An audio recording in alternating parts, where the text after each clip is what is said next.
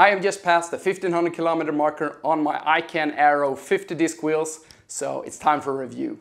Are they crap or are they fabulous? In this video, I will give you my honest opinion. So let's go.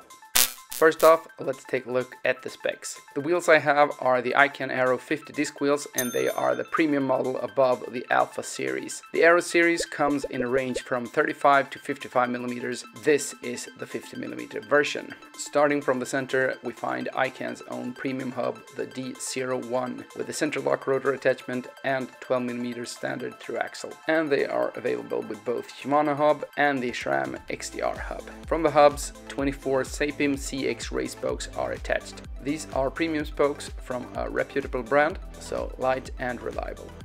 The spokes reach out to the rim, which is a full carbon tubeless clincher with hooks, not hookless. I'm gonna dig deeper into if that's a good thing or not in a moment. The outer width of the rim is 25 millimeters and the inner width is 18.35, and the recommended tire width is 25 to 30 millimeters.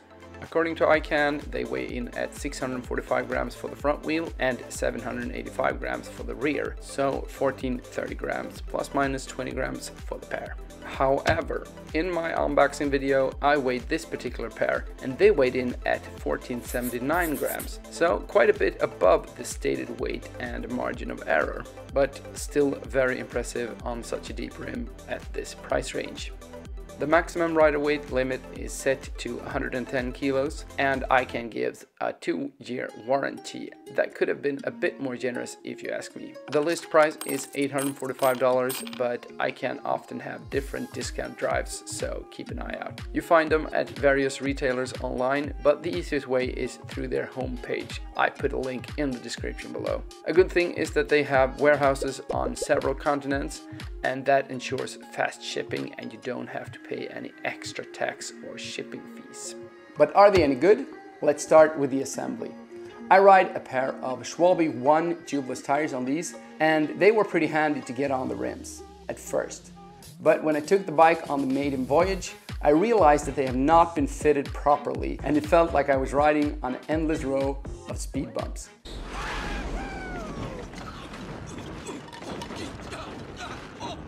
So I got myself some Easy Fit from Schwalbe and I fitted them properly so they popped into the bead. So now they are nice and round.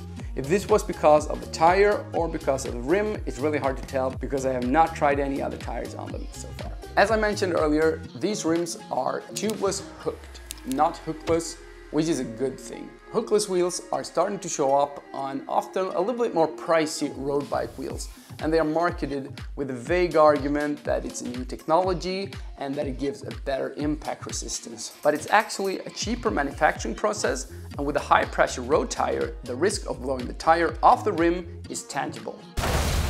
Hence, the hookless wheels have a significantly lower maximum tire pressure than a hooked rim. And they also limit the amount of tires you have to choose between, as only a few are approved for hookless rims. How about the impact resistance?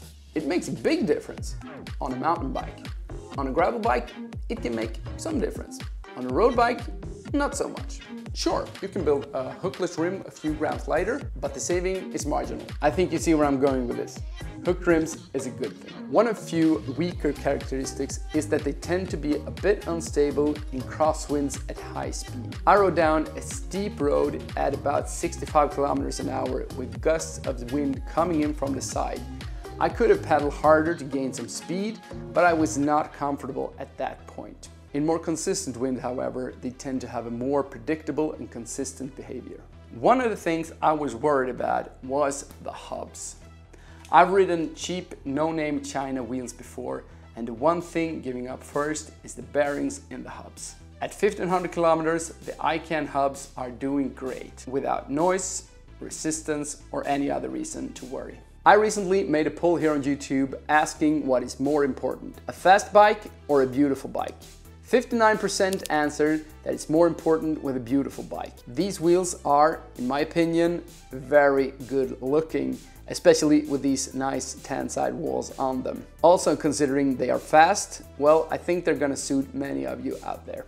To conclude, on the downside, the warranty could have been a bit more generous if you ask me. It was a bit tricky to get the tires to pop into place. If that was the tires or the rims, it's hard to say, but I will mention it. They were a bit unstable in the gusts of crosswind at high speed. On the upside, the build quality and feel of them is very good. The low weight, 1,430 grams or 1,475 grams in my case, is good for a 50mm wheel at this price range. The low listed price, $845 without discounts and no shipping costs. The hooked rims, good thing. The looks, a subjective view, I know, but I think they look great. At low price, you get a set of light, beautiful and fast wheels. At the feel of it, I could not tell the difference between these and a pair of top brand expensive wheels that I've ridden. Do I recommend them? Sure I do. I don't think you can get any more bang for the buck in this price range of wheels. Now, if you have not seen me paint and build this beautiful bike behind me, you should definitely check out this playlist over here. Thank you for watching. I'll see you in my next DIY bike project. Cheers.